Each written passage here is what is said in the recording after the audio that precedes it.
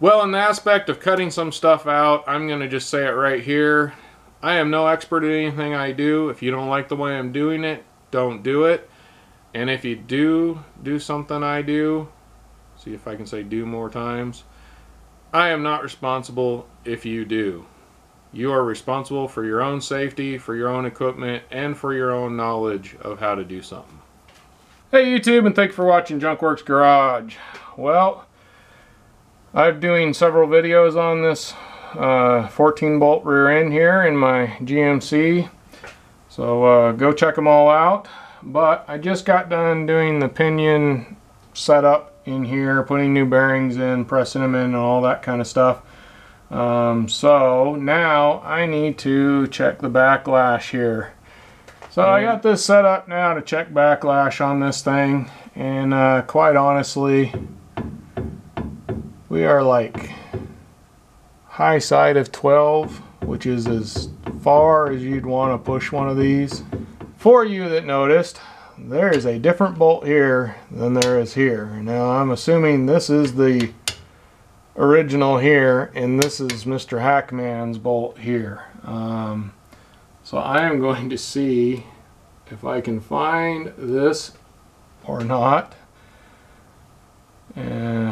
or put a washer on. I really don't want. I'm going to see if I can find these bolts and get a set of them ordered up.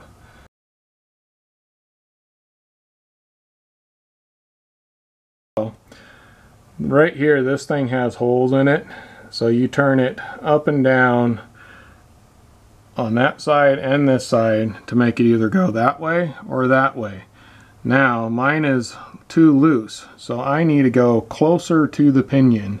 So I need to bring it from this direction this way, closer to the pinion, because as I do this, it's too sloppy. There's too much of a gap in these teeth right here. Instead of being in nice and tight where it should be at, you know, 5 to 8 thousandths, it's clear out here on this edge, barely holding on with 12 thousandths. So the pinion's my finger here basically. So I'm going to loosen these up. I got to find out what size that is, and I'm not going to pull them off like I said. I'm just going to loosen them. Alright, I got a 13/16 here.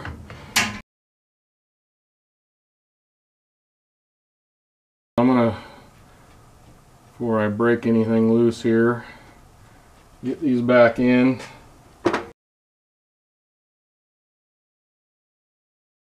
I'm just going to kind of bring them in until they're snug but not tight, where they kind of want to just naturally stop. I watched some videos, and one of them was JK Gear and Gadgets.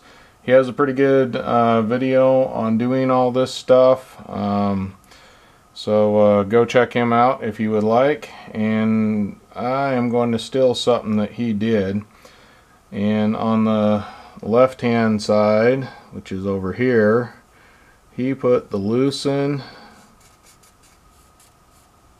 So left is up is loosen,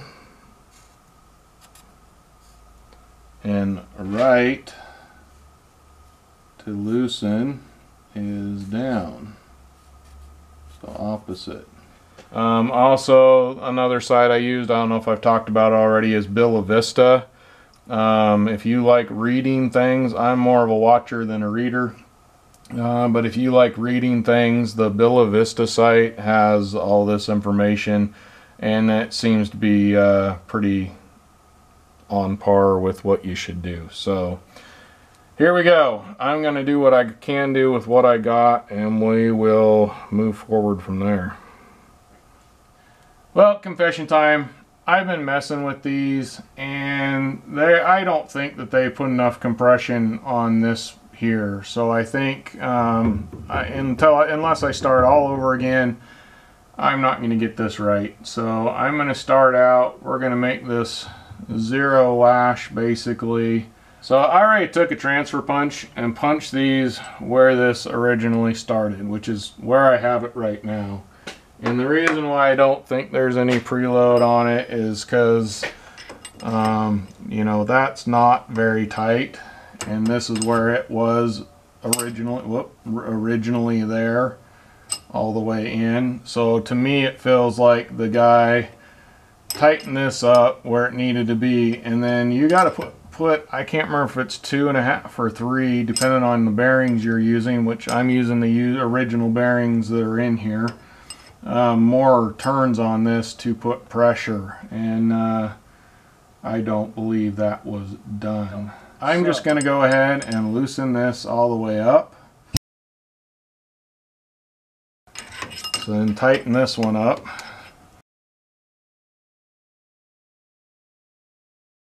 And I cannot get to the 1-hole turn on this one. So we have just kind of just till it's snug kind of thing. We are pretty well set up at 0 backlash. I am going to yet again loosen this up pretty much all the way, and I'm going to loosen this one up a bunch too, and I'm gonna see if I can, see, I can move this back and forth. So I just have these snug. They're not tightened down to where they need to be. And now I can move this back and forth. And if I move that all the way in, I can actually see where it's not even hitting over here right now. So right now I'm going to snug this one up.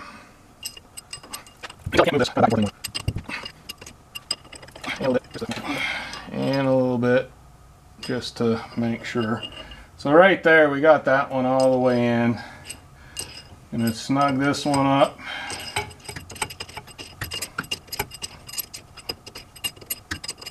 Okay, so we're hitting right there. Okay, so we're hitting right there.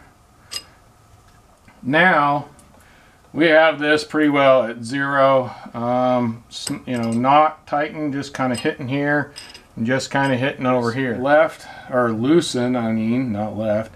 Loosen is up, loosen is down. So now I need this to go that direction. So I need to loosen this and tighten this. But we need preload on here, which is what I don't think was on here or had been set up from before. So according to that guy, I need to move this 2 spots because I'm using used bearings under here, as to where if you have new bearings you'd want to move it 3 spots. Now he kind of went by the holes, but really in my opinion I'm going to use the center of these hooked with this instead of the actual holes. So I'm going to go, hopefully we can get there. There is 1. Alright, 2.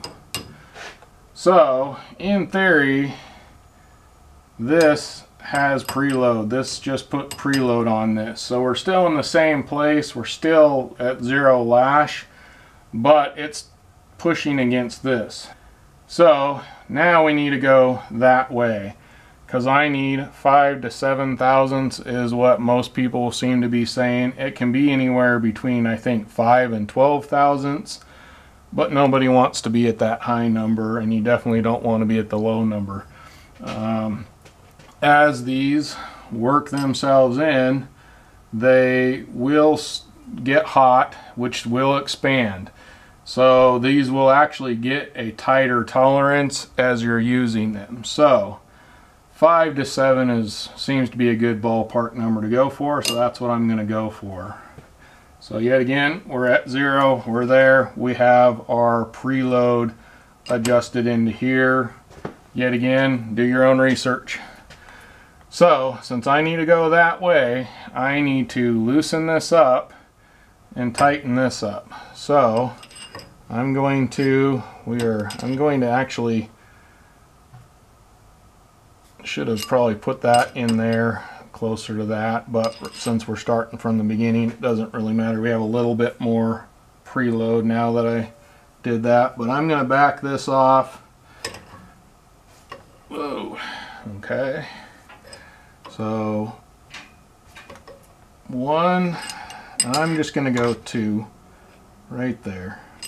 And yet again, I'm going by the center of what these are. So since I went 2 here, I'm going to go, nope, I'm going to need a loop, yeah, nope, I need to tighten. 1,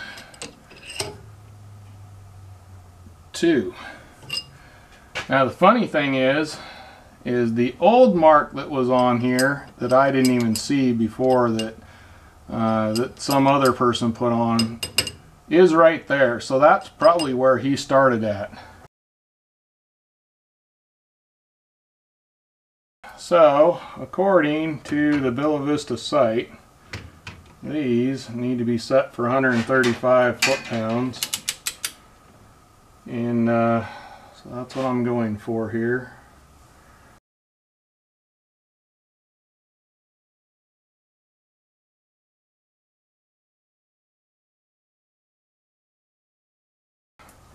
Spent some time, got this kind of set up, the dial caliper set up on here.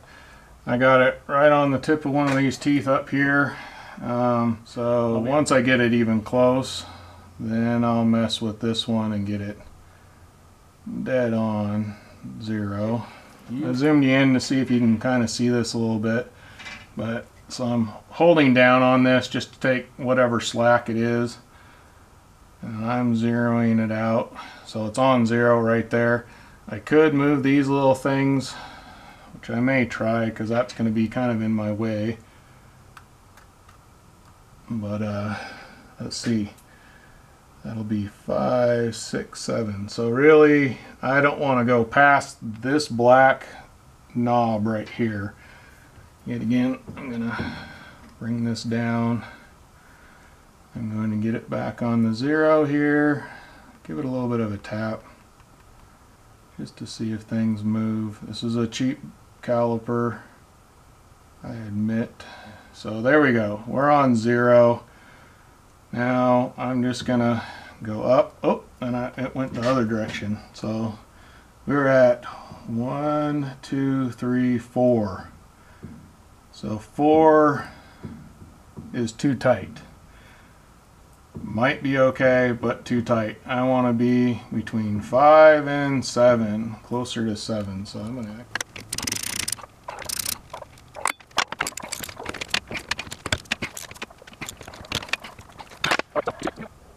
let's see, we need to go that way, so we need to loosen this one up.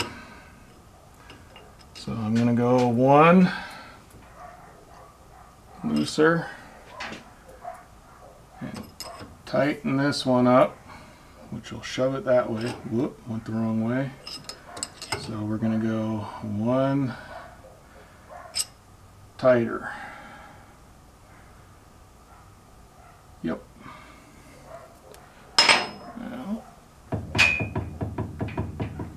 Alright, now we got a 135 foot-pounds again on these. There we go. So now we're looking 5 and 7, and we are at about 7.5, and that's close enough for me because it's not quite on the 0 there, and it's going not quite to the 8 here. So a little over 7. I'm going to call that. I'm happy with it. We're going to leave her how she is. Now it's time to check the pattern between the ring gear and the pinion gear. I've cleaned some of these teeth up with some brake clean here. And I got this and a whole package of these. This came from Amazon. I'll put a price somewhere down here. As well as if I can find the price for these, they weren't more than, they were like $2.50 or something like that for. There's what you get in the can. It's kind of on its side. It was lean on the edge a little bit. I'm going to take the top and go ahead and just run my thing through there, and we'll start here and start painting both sides of the teeth, the front, the back, everything.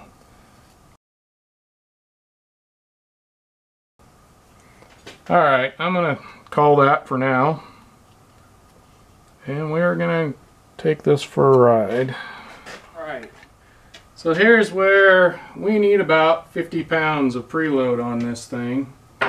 40 to 50 pounds of preload, keeping this from turning. Now the way I have this set up, I actually have my truck up on my lift, and I jacked it up just enough to where my tires are about 50 pounds before they want to turn. So that's how I'm doing it. You can decide how to do it on you. I'm by myself. It talks about in the Bella Vista having somebody just push on the brakes. If you got it in your truck, somebody can push on your brakes while you're doing this.